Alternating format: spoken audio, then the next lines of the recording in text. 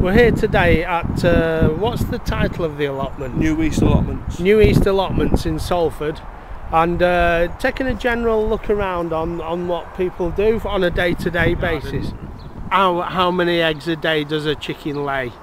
It varies on the different breeds, but it has usually one egg per chicken per day. Yeah. And what sort of chickens are these that we're looking at now? These are Manx chickens. They're a breed called a Warren, which is a hybrid between a Rhode Island Red and something else.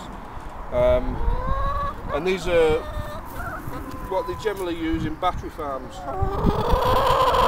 Hello, ladies. They've all got the bug for show business. There's a good sense of community on the allotments. Yeah. Do you need members, or is there a waiting list for? There's a waiting list for the allotments. Yeah. The council have just spent a hell of a lot of money bringing all the area of land from where the composting bays are up that end, so where Salford Dent's are at this end.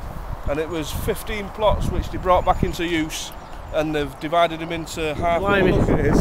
I've not seen a scarecrow for years. There's a few on here. Alan's got one down on this plot.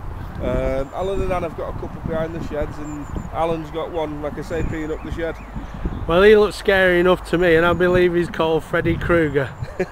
Nice. So, Jim, whose allotment is this part, this section? This is Larry's allotment. Yeah. Can you tell me what he's growing here? Yep, he's got courgettes growing at the far end, and then as you come further down, he's got a bed of leeks, a bed of beetroot, strawberries. He's got onions, they're red onions, white onions, shallots. As you go a bit further down, he's got rows of brassicas and certain cabbages, cauliflowers, Savoy cabbages.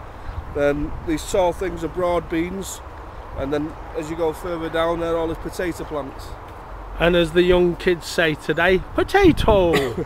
I don't know where that's originated from, but every teenager I meet these days is shouting out potato for some reason. So there you go, kids, there's fields and fields of potatoes growing in Salford. To the nest boxes which he watches, brings down equipment that he can hook up to it, and watches when the blue tits are in there. And how do you find this throughout the year? I mean, is it an all-round year thing, an allotment?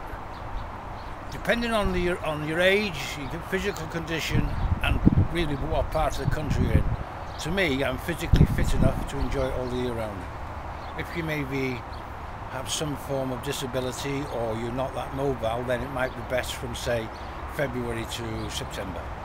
And in a brief explanation, how would you present a season on an allotment? I mean, do you have different things going at different times of the year? Yeah, the first part of the year, if we call it spring, is preparation. Seeds going in, pots being cleaned, and then soil being kind of attended to. Then there's the growing season, then there's the harvesting, and then it's a cycle again. I see, Jim, that they don't only grow vegetables on the plots. A lot of people have some lovely flower arrangements as well.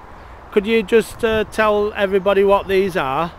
Yeah, at the far end you've got some pink peonies coming down in between the fruit trees. There's some, I think, delphiniums, and as you pan further this way, there's some lilies and tiger lilies, and then he's got a row of different types of fruit trees, and then at the other side they're Aqualegion. It's one of our suits, don't they? Yes. Yeah. They wait until you get your suit on and then go in your pocket.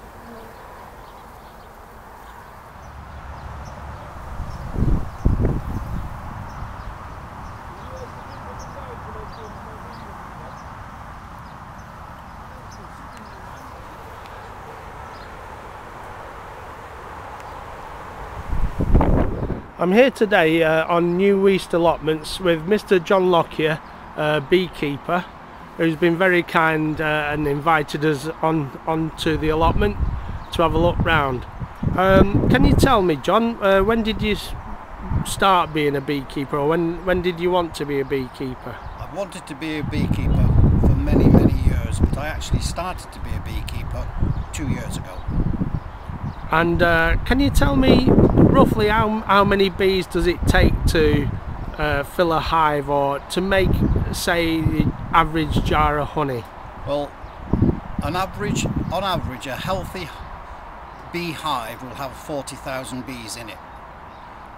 The average, what we call super, where all the honey is stored, the weight of that is about 25 pounds on average, and it takes, once again, on average 2.5 frames of honey to make 1 pound of honey.